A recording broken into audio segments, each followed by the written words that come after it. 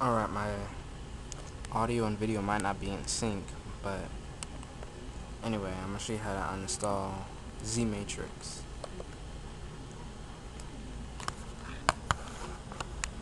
Go to open up Task Manager, Control Alt Delete.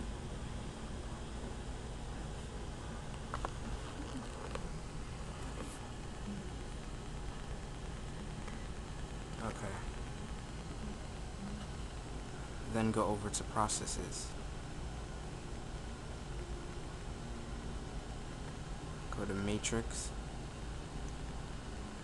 and end it.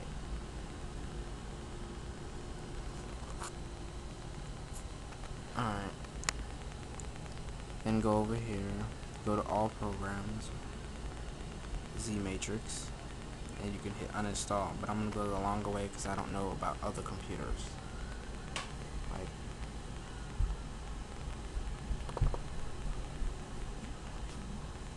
and that was my big sister. No, she's actually little. She's 10 and she stomps.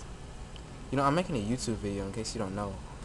This is going on YouTube. Okay, take me out of that. Take me out of that, okay? Okay, this is really going on YouTube. Okay, take me out of that, okay? I don't want to interrupt you anymore. Just take She has a me out fear of going on YouTube.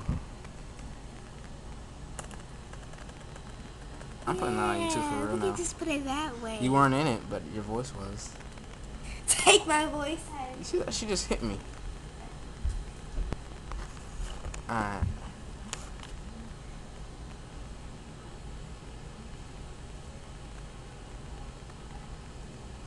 Alright.